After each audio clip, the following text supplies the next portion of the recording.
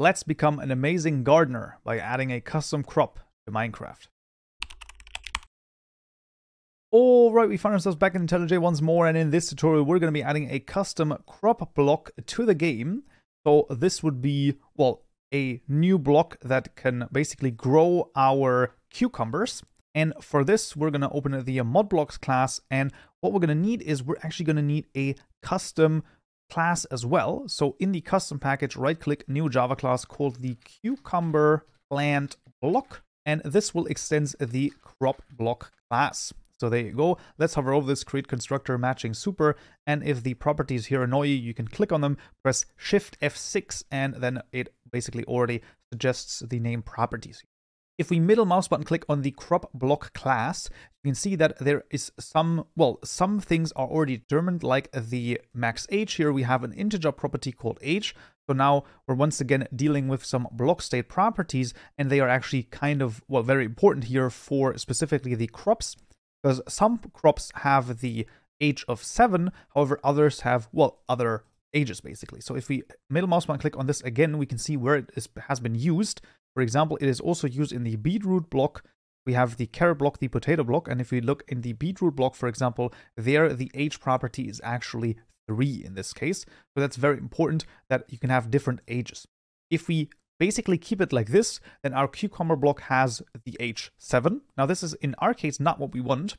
So what we're going to have here is a public static final integer property, making sure that we choose the NetMinecraft world one. And this is called age. This is going to be equal to the block state properties dot age underscore 5. Now, if we actually take a look at this, so middle mouse button click on this, you can see some integer properties are already determined. However, if we have, for example, have a plant that has maybe age, I don't know, 9, then you could also just do this. So you can say integer property dot create. The name should definitely be age, and then minimum, maximum, and that's pretty much all that you have to do there. So fairly straightforward, all things considered.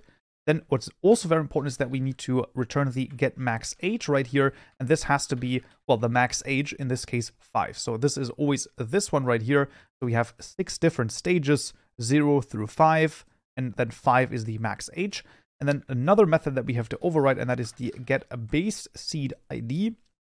Now what I'm going to do here is that I'm actually going to make an error appear, because I actually want to, well, not forget this basically, because here we have to create a seeds item that we of course have to return here, but because this is not yet created, well, we can't return it just yet, but we're going to do this in just a moment. Overall, this should pretty much be all that we need to do for the actual block class. Now, in our ModBlocks class here, we can now create the actual plant. So what I'm going to do is I'm going to copy over the winter window. That's going to be fine. And this is going to be the cucumber underscore plant. And then same here, cucumber underscore plant. Now, what is very important, though, is that this actually should not be the register block method, but the register block without block item method. So this one right here. And then, of course, we don't need the actual creative mode tab. And this is not a glass block, but a cucumber plant block. And we're going to copy from the wheat right here. There you go, from blocks wheat. And then no other stuff instead of the, the no occlusion that should be added. Otherwise, no other, well, things need to be added to the block behavior properties. And then we only really need to set up the render layer, and then we can proceed to the item. So the block is pretty much done after we've gone into the client setup right here. And then we're just going to call, let's just copy over the winter window once again, making this the cucumber plant. And then instead of translucent, this is once again the cutout. And then the actual item or the actual block will be displayed properly. Then the block is pretty much done. The only thing that we now need is the seeds, because of course we've created this without a block item, because the actual, well, cucumber plant, there shouldn't be a block in your inventory that you can set down. So that's the general idea why we basically have this without a block item.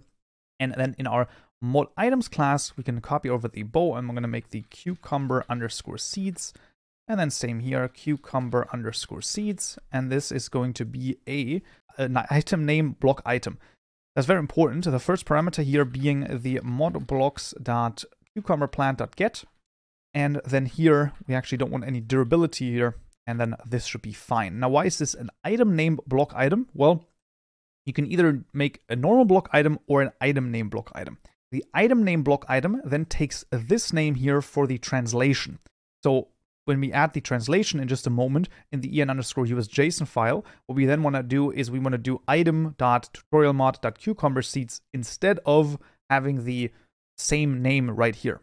And the reason why this might be interesting or important is that when you have something like the what am I looking at mod, where you can actually see what block you're looking at, we want to translate this cucumber plant as well. That's why we're using the item name block item, because they're not the same name. Here in the item like, we can now return the mod items.cucumberseeds.get. And now the actual class here is completely done. So we can close this. And then here we're also completely done. So now it is only up to the JSON files. Let's add the translation first, because that usually is the, well, more interesting, or let's say the easier thing. Yeah, there you go. So we have the item tutorial mod cucumber seeds. And then at the bottom, we're also going to add the actual translation for the blocks. Okay, so then we're going to copy over the actual block states JSON file, and this is going to be very similar to, well, things we've already seen, right, with the age block states property here. So once again, the block state property is kind of an integral part in this case of the crops block. And you can see that we're going from age 0 to 5, and then we're just pointing to different block models. So this should be fairly straightforward after we've basically seen, well, how it works with the, with other block state properties. We're just going to copy over the 6 different models here, and they, as you can see, just point to different crop textures. Here, interestingly enough, the parent is block/crop, and the texture here is crop. So that's pretty much all that there is to it for the block model files. When it comes to the item model files, we of course only want the item model file for the actual seeds, as the cucumber seeds is, well, the only item that we've basically added here, and this is just a normal item model file, nothing too crazy. All of those files are of course available to you in the description below, GitHub repository and individual gists as well. And then when it comes to the textures, they're of course also available, and also just, the 6 textures for the block. And then we also have just the cucumber seeds texture right here. And that would pretty much be all of it. Now, in theory, the block has been added and the seeds have been added, so everything should work. The only thing that would not work is the loot table. And for this, we actually want to take a look at something that's very interesting, and that is once again going down to the external libraries all the way to client extra 118.1 right here, to the data folder, Minecraft loot tables, blocks, and then inside of here, we're going to search for the wheat loot table. And this is once again, of course, the external libraries, an incredibly good resource for you to take a look at how vanilla does basically everything. And inside of here, we're going to open this, and you can see we actually have a condition here that a certain age has to be met. So in theory, what we can do is we can copy this JSON file and then change a bunch of stuff in here, and then it should immediately work for our actual crop as well. So that's what we're going to do. We're going to copy this, Control-C, and then all the way up back into our blocks loot tables folder. And this is of course going to be the cucumber_plant. Very important. This is the name of the block actually. And then here, of course, this age needs to be your max age. So this needs to be 5, and then here it needs to be 5 as well. So if you change your age, then you have to change it here as well. Very important. Then the next thing, of course, you need to change the names here. So this is now, we're basically taking a look at the wheat block. Of course, we don't have a wheat block. We have tutorial mod : cucumber_plant. And then this has to be done the second time down here for the block. So both where the block condition basically is being asked for, you have to specify the cucumber plant. And then when you drop something, so here you can see that we're dropping weed. Here we actually want to drop the cucumber. So this is just the actual produce, let's say. And then here we drop weed seeds, and here we drop weed seeds. So here we actually want to drop the cucumber_seeds. And then we're just going to copy this again. So I'm just going to select this, Control-C, and then Control-V right here. And this should be all of the stuff that we need to change. Be wary that you also change the mod ID. Otherwise, of course, it's not going to work. But this should be pretty much all that we need to do, making sure that the age here is the correct age. And then it should all work. You can, of course, always take a look at the external libraries. Highly suggest this. This is one of the best resources, basically, that you have at hand. But otherwise, this is actually all that we need to add. So let's see if it works. Alright, we found ourselves back in Minecraft, and as you can see, the cucumber seeds have been successfully added to the game. So let's see if I can actually plant them, and there you go, they are planted. And let's just try one of them with bone meal. There you go, and there are the cucumbers. Let's also see if I actually increase the random tick speed right here. Does this also work? Do they grow on their own? And just a moment, there you go, they're growing on their own, and there they are. Max age is just like you would expect them to. And then if I go into survival mode, that's very important for basically seeing whether or not they break. And there you go, they break exactly like you would expect them to. And then we can basically plant some more and enjoy a nice cucumber. So that's pretty cool. Right, and that is already it for this tutorial right here. I hope you found this useful and you learned something new.